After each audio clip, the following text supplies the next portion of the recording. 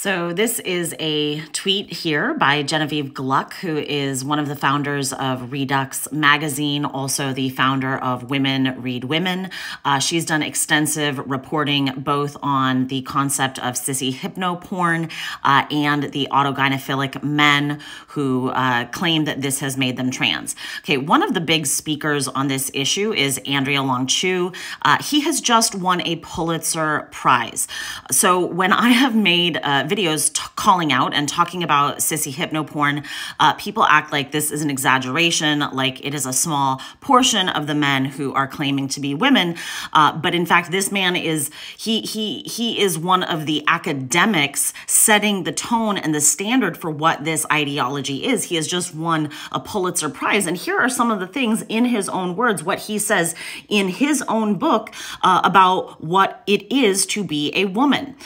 He says, distilling femaleness to its barest essentials, an open mouth, an expectant asshole, blank, blank eyes, sissy porn did make me trans. Okay, he also says pornography is the quintessential expression of femaleness. He also says getting fucked makes you female because fucked is what female is.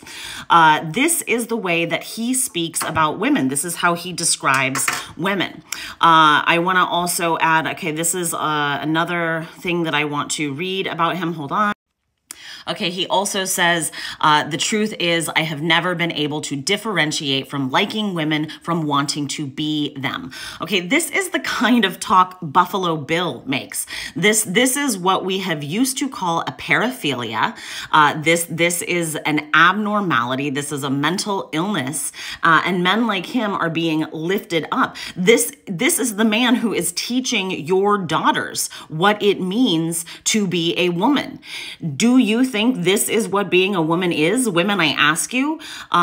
This is so misogynistic, sexist, objectifying, demeaning, degrading, regressive, stereotypical bullshit that subjugates women. This is what women like me have been fighting against. This is why we reject gender outright. This is why I continue to say, woman is not a who. I am not a woman because it is how I identify. Woman is the what. It is the what of my physical experience. It's the physical manifestation of my body in this world. It's a way to get from here to there. And it describes my physicality, not my identity. The identity that men like Chu make woman into is a disgusting, pornified, objectified version that we must reject for the sake of our daughters. Thank you.